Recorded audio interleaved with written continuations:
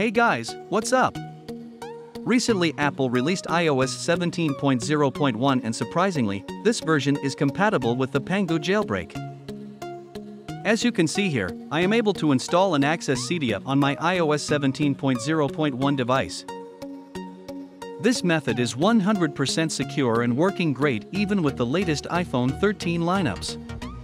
You will get untethered Cydia, meaning the Cydia will work even after rebooting your iDevices. So you won't need to re-jailbreak it again and again.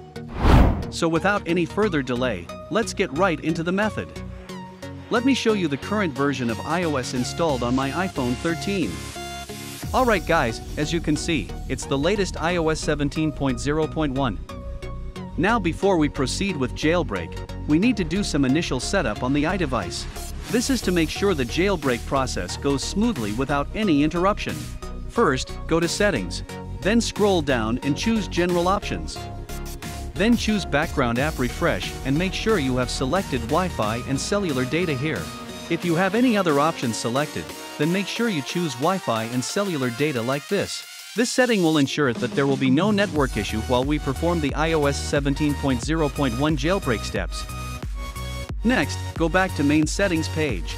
Then scroll down little more and choose Battery Settings. Here, make sure low power mode is turned off. If it's turned on like this, you will see a yellow color on battery icon. Make sure you turn it off so that the battery icon color will be in green. And at last, go back to Main Settings page again, and then choose App Store option right here. Then make sure the options apps and automatic downloads are turned on.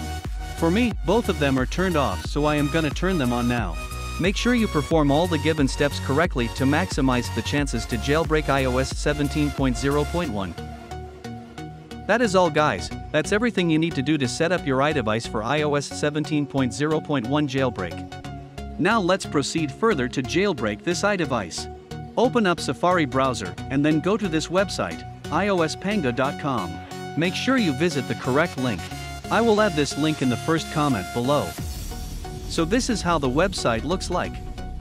What you need to do is click on this download button right here. Now, there is a social locker. To be able to proceed to next step, you need to either subscribe to my YouTube channel or share this website on Facebook or Twitter. It's all up to you. I will demonstrate how to do YouTube subscribe here. So, click on this YouTube icon and you will be redirected to a video. Click on this subscribe button and then make sure to turn the notification on to all. Also hit the like button on the video. Once everything is done, go back to the browser and you should see the download button has been unlocked. Now you can proceed to click on the download button. The website will then ask you to install Pangu configuration profile. So click on Allow button. Then go to Homepage and open up Settings. Here, you should see an option named Profile Downloaded, right below your profile name. Choose this option and then click on Install button. Now enter your passcode.